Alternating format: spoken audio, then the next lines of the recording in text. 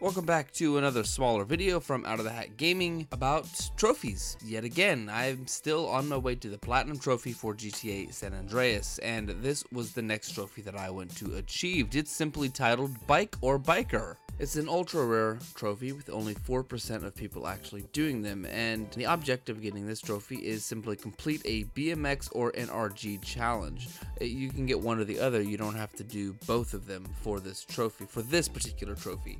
However, if you're going for a 100% completion trophy, which is called Remastered, I believe, you have to actually do both of them. But for this particular trophy, I decided to do the NRG challenge because it was a little bit easier in my mind. So I'm going to go ahead and showcase me actually doing this challenge, and this is pretty much what worked for me. So just kind of follow these steps and follow how I do this, and you will get this trophy too, because it did take me a couple tries.